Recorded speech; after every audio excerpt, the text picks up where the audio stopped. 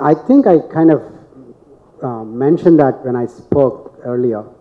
When you look at the product, I mean, when you look at what type of product you're building, you need to understand why you're building it, right? I mean, are you building it to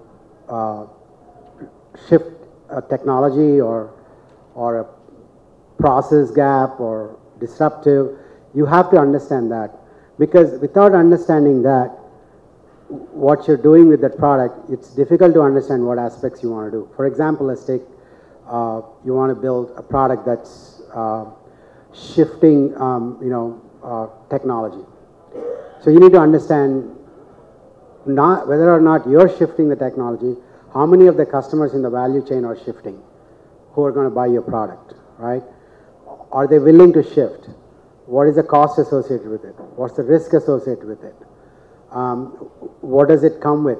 Is it comes with a lot more maintenance, or does it reduce the maintenance? I mean, you need to look at all those aspects.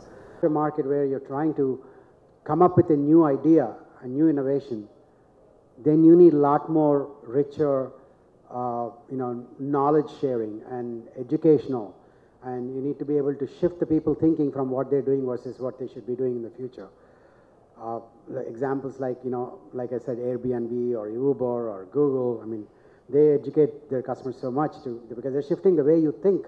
When you want to go to a place and rent a car, now your whole shift has happened for you. And how does a shift happen? I mean, there's a lot of riskiness involved in it, right?